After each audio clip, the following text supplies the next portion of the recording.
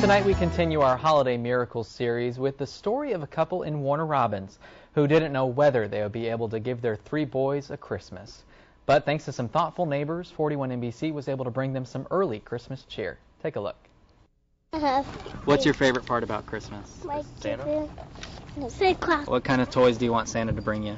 Race car, white and green. What other thing? What was that? What other thing?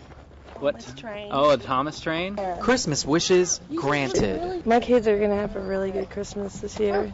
The Giles family in Warner Robins have had a string of bad luck this year.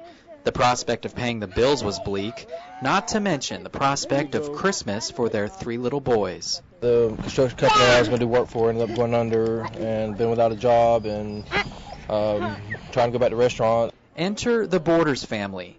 They're the Giles' longtime neighbors, and they truly exemplify the meaning of the word. I understood that they didn't have any money this year to really buy them anything for Christmas, and I understand how hard that is. I understand how stressful things can get when you're not able to get your children things.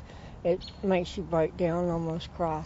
Knowing the Giles' struggles, the Borders sent a letter to 41 NBC with a holiday wish for their neighbors, putting smiles on 3 little boys' faces. We feel really honored that we had good friends that would, submit our babies for something like this. I'm grateful. I mean, they're like parents to me in a way. And teaching us the true meaning of Christmas.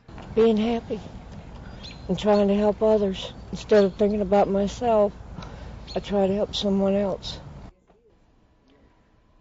And of course, we wish the Giles family a very Merry Christmas.